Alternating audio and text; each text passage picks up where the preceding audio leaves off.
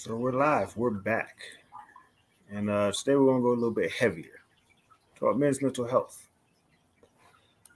First, I'll cover some, what I learned from generations before me.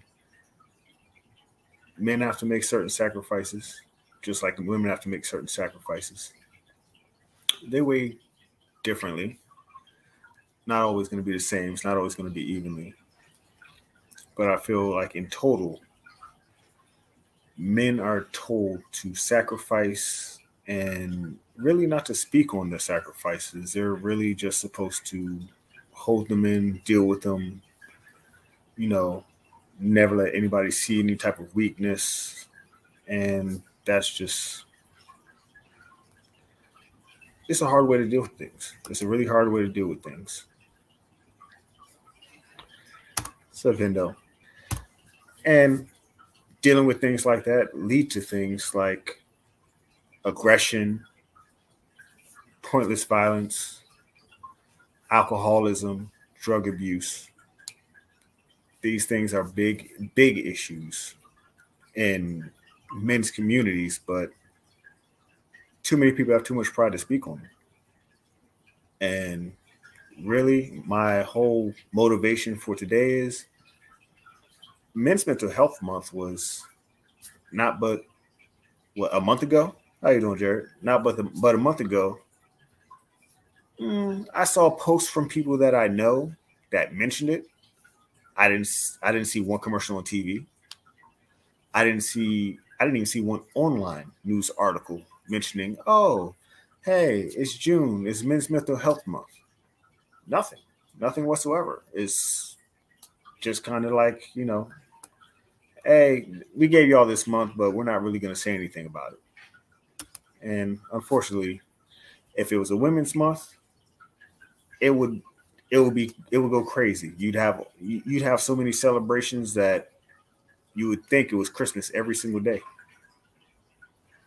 But I mean, that's partially on us men. We have things that are supposed to celebrate us, and we don't make it a big deal. So nobody else makes it a big deal. Everybody else thinks, okay, it's not a big deal to them. It shouldn't be a big deal to us.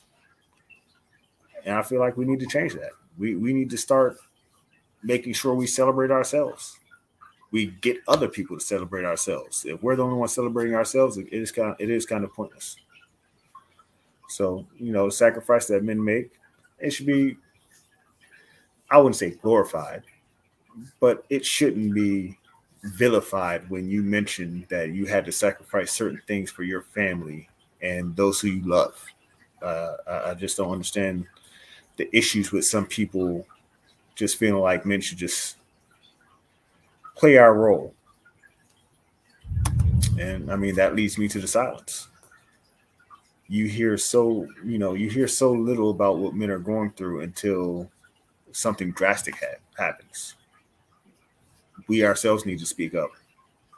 And if somebody decides that they don't like what we're saying or they have an issue with the way that we speak up for ourselves, oh well, because if we don't do it, apparently nobody will. There's men suffering in silence right now. They wake up, go to work, do what they got to do. They come home, they do what everybody else needs, and they go to sleep and they go back to work. And that's just their daily cycle. They feel unseen. They feel unheard. They don't feel anybody really cares what they want. They don't feel anybody cares what they need. I'm not going to be one of those guys. No way in the world will I be one of those guys. I've gone through too much already in life to just sit there, let somebody mess me over, and I'm just going to watch and, be silent because I'm supposed to be a guy. I'm supposed to be able to take it. Aren't you man enough to deal with this? To hell with that. I'm man enough to stand up for me, mine, and whoever that I feel that I need to. And I mean, that's purely all that matters. I'm willing to stand up for me and mine. That's everything to me. I mean, I don't like to intimidate women or anything like that.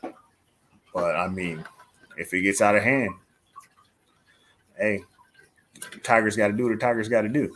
I would say a lion, but I mean, let's be honest, the male lion is lazy, and eventually some younger lion comes and gets him up out of there anyway. So that's just not going to be me. It's not my style.